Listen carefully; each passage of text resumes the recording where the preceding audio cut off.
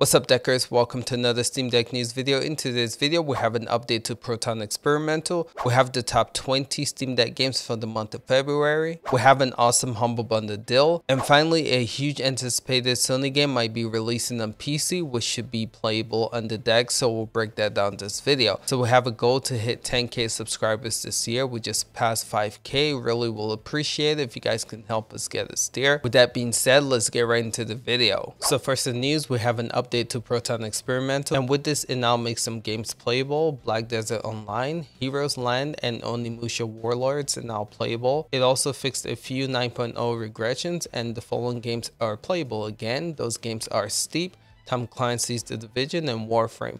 With this, it also brings a lot of fixes, which I'll post here. You guys take a look at it. If it interests you, definitely make sure you check it out. So next, we have the top 20 games for the Steam Deck for the month of February, and a lot of awesome games made this list. Some of my favorites that I've been playing recently, you guys know that because I showcased a video of the games that I've been playing recently in the Steam Deck.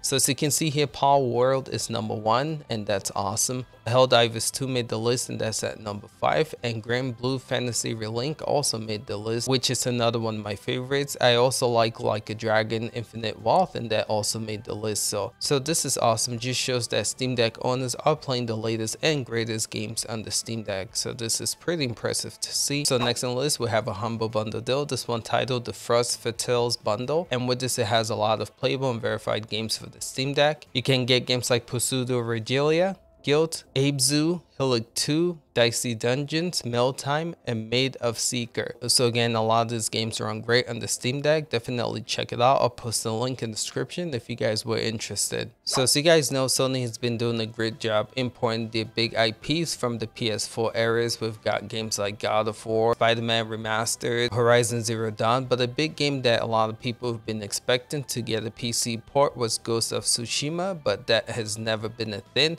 There's been rumors and speculation of that happening, but again, no date has officially been confirmed. A Redditor by the name of Hazardor Gaming, Dragon of Dojima, said that we should be hearing something on the 5th about this game coming to PC.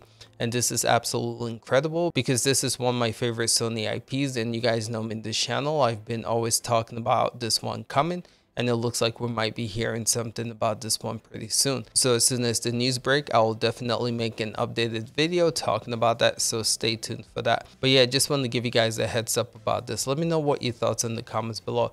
Appreciate you guys. We'll catch you guys in the next one. Till next time, peace out.